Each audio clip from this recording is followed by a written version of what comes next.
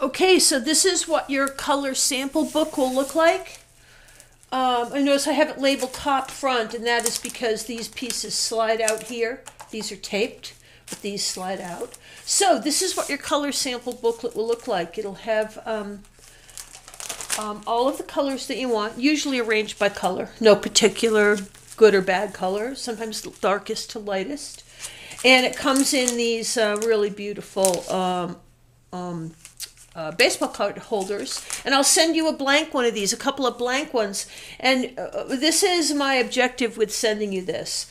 I send you a couple of blank one of these, and what you do is you say to yourself, well, I really like, for instance, this couple, this was for a window I did. They liked the dark lavender, but they were trying to figure out what to put with the dark lavender, so they filled their color sample with colors that they liked from a palette, and then they hung the palette up. Let me check my visual here. Then they hung the palette up in the window to see if those colors were going to work. It's a great way to do it, and then what they decided was they decided that this is the streaky lavender I was telling you about that I sent them. They decided that that didn't work, so they pulled it out because they wanted shades of blue and lavender, but they wanted them to be soft shades as opposed to the three bold ones that you see here.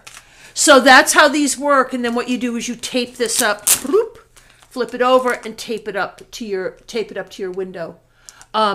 Live with the colors for a few days, play with them, take them out, put them back, do a couple of different color palettes. It will really tell you what you want to see in your window. So this is a color sample book. I'll have that set up for you. This will be in the box. And then I have one more thing that I want to show you.